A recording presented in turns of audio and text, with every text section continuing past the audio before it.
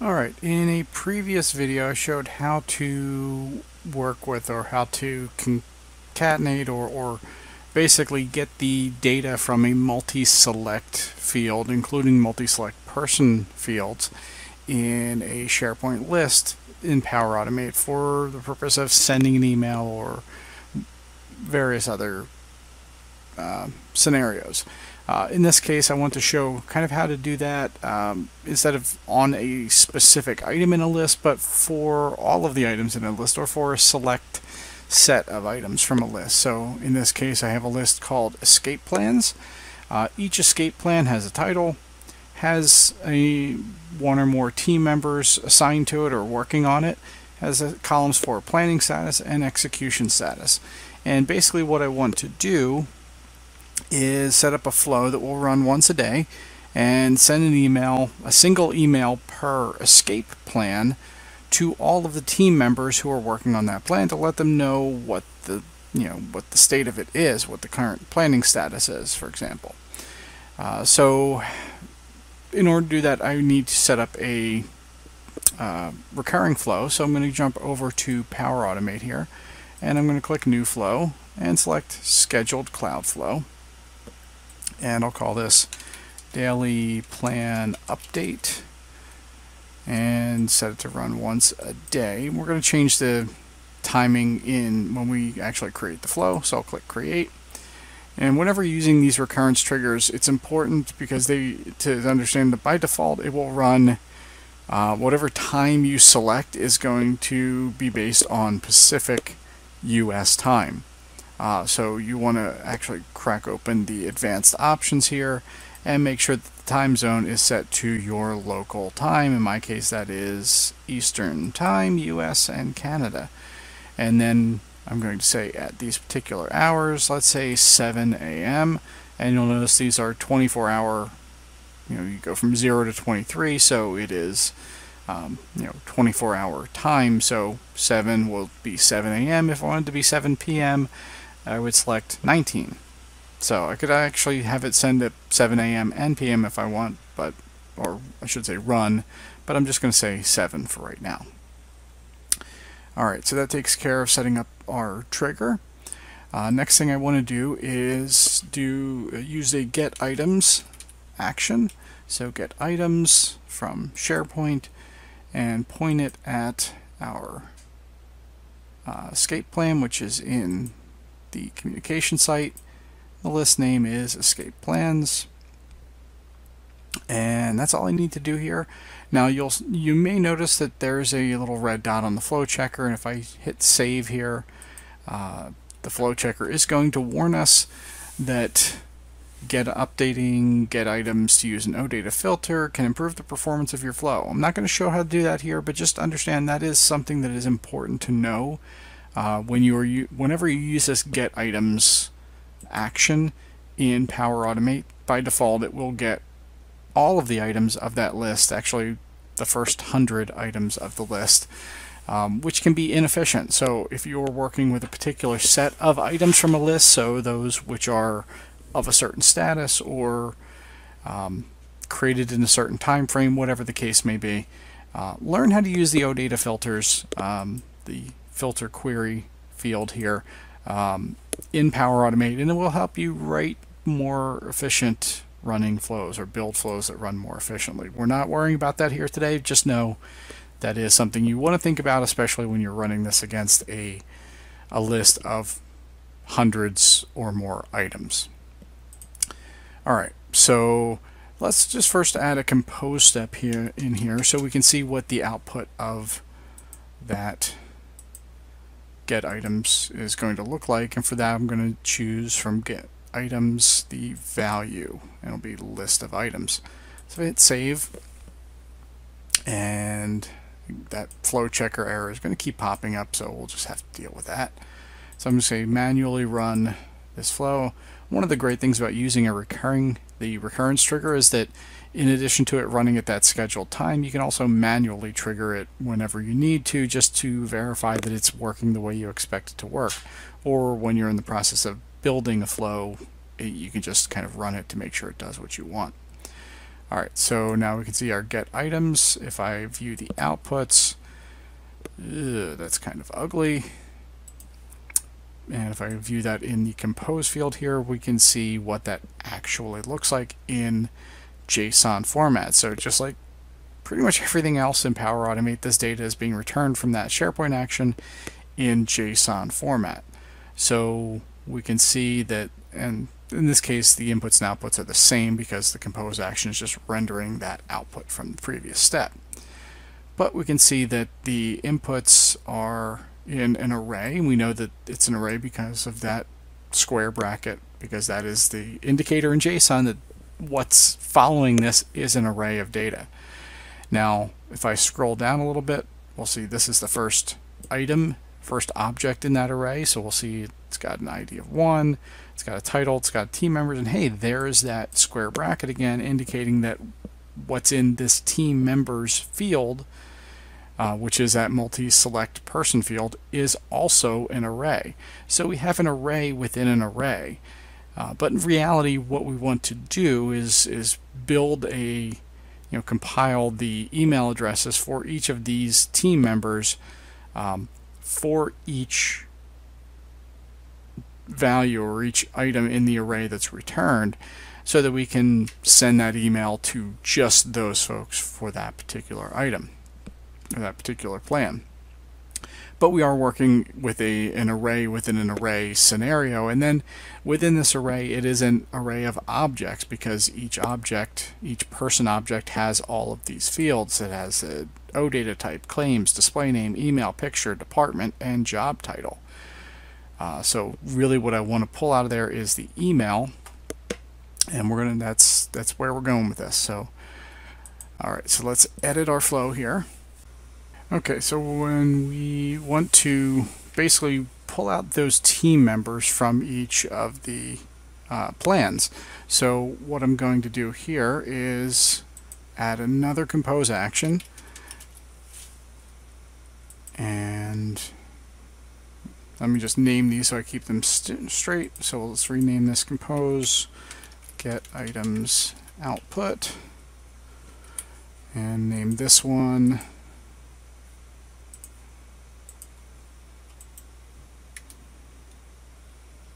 plan team members. So now what I need to do here is select the team members, and what you'll notice is that it throws that inside this apply to each, and it needs to do that because what's being returned here, this get items, even if only one item is returned, it's still going to treat it as an array because that's the format of the data that comes back from the get items action. In our case, it is legitimately 2 items. It could be 2 or 10 or whatever, but the point is that it needs to apply to each loop to iterate over each of those items. So what it's going to do is basically return the plan team members for each plan in that list. So if I save this and we run a quick test,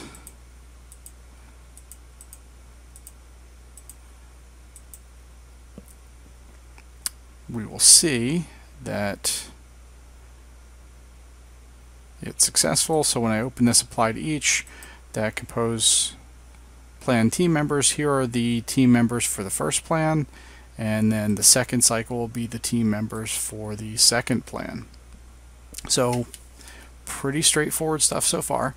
So let's now edit this. Now within this apply to each, so we know that this is returning the team members for that plan. If I hover over the value here, we'll see that the value that apply to each is working with is the body of each item returned from get items, which is good. It's exactly what we want, because we're also going to want to extract things like the value, the title value of that item. But now let's turn our attention back to this person field, this multi-select person field. So it's returning the team members, and what we want to do is extract just their email addresses, and we're going to do that again with the, as I did in the other video, with the select action.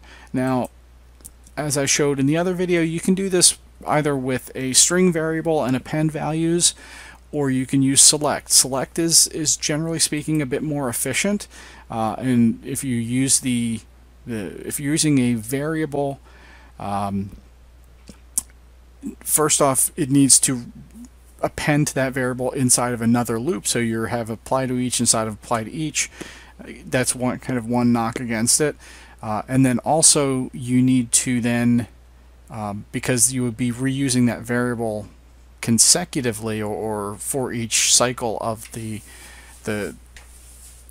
apply to each loop, you need to clear that variable. So this is another reason, or kind of another benefit of using select, is that because you're not putting this data anywhere, you're just extracting it on the fly, you don't need to worry about clearing out that variable later.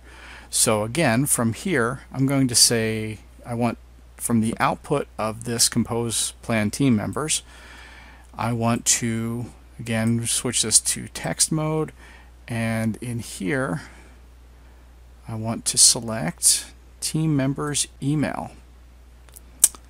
I did that again.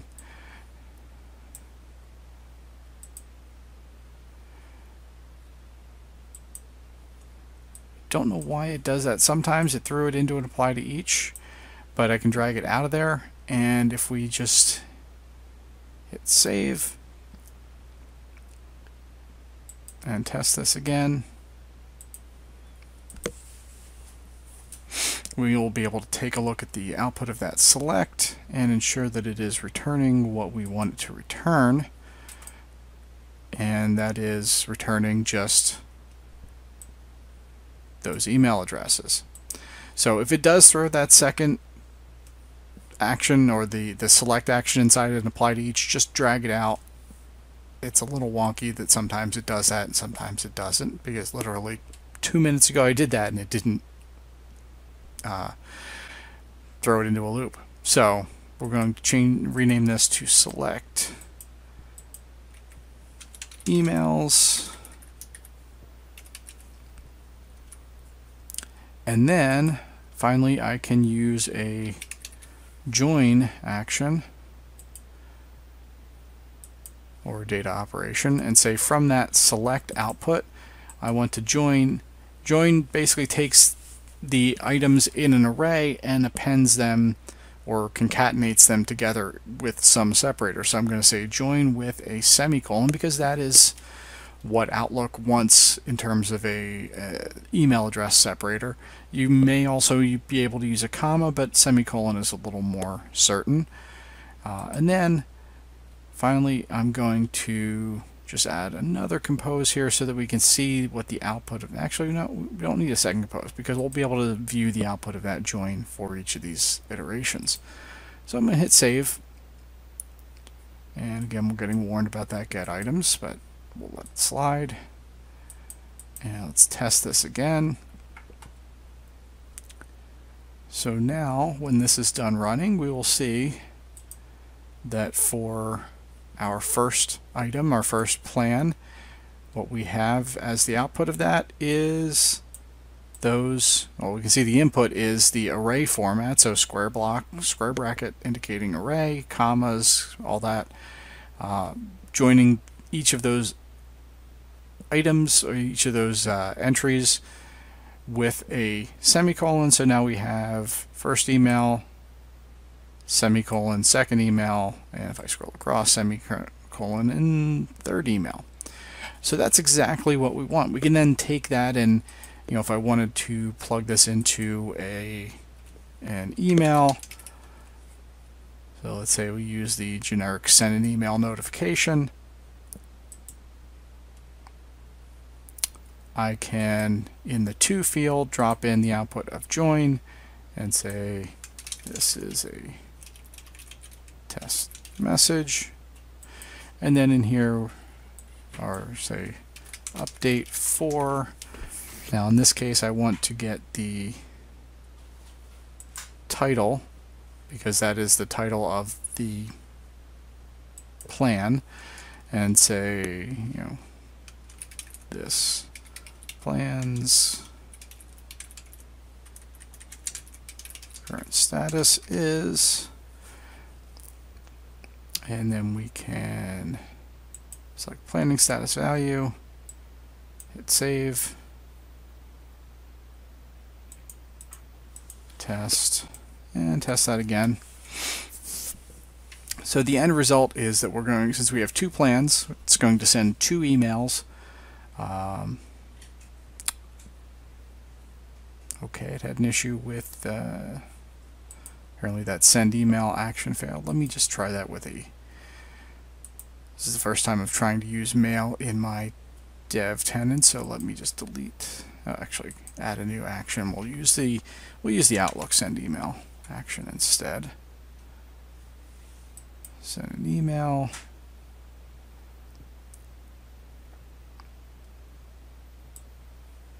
Alright. And in this case we can just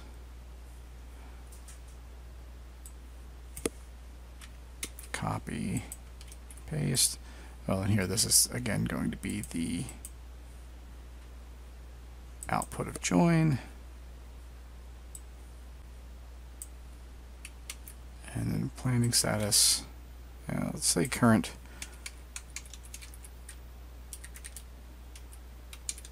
planning status is, and let's delete this since we no longer need that.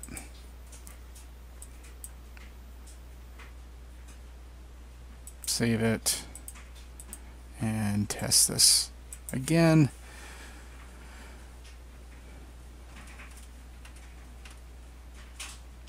And flow successful. So now we can see that for the first project, our first plan, so update for tunnel under north fence, it's going to send an email. This plan's current planning status is in development to those 3 team members that are assigned to it. And if I look at the next one, we'll see that it is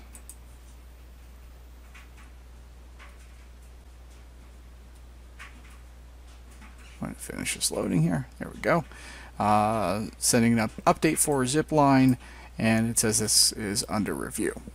So that is basically what we need to do to essentially cycle through a list of items, so multiple items returned from a SharePoint list, and within each of those there is a single column which is a multi-select person field. You compile those the emails of those users into a single string using select and join, and then send an email using Outlook. So hopefully that all makes sense. It can, as I said, it can get a little tricky when you're doing specifically that select emails, because even here you saw that it wanted to throw that inside of another apply to each, but it doesn't always do that, and I'm still not entirely sure why. Sometimes it does and sometimes it doesn't, but your mileage may vary. If it does, just simply drag the select option or select action outside of the apply to each, but you do need to make sure that what you're selecting in the map field here is team members email, not just team members, because if you select team members, then it absolutely is treating that as an object in an array, so it's going to, you won't be able to drag it out of there. It does need to be a specific property of the object that's in that array, so in this case the email. So hopefully that's helpful. If you have questions, please leave them in the comments below.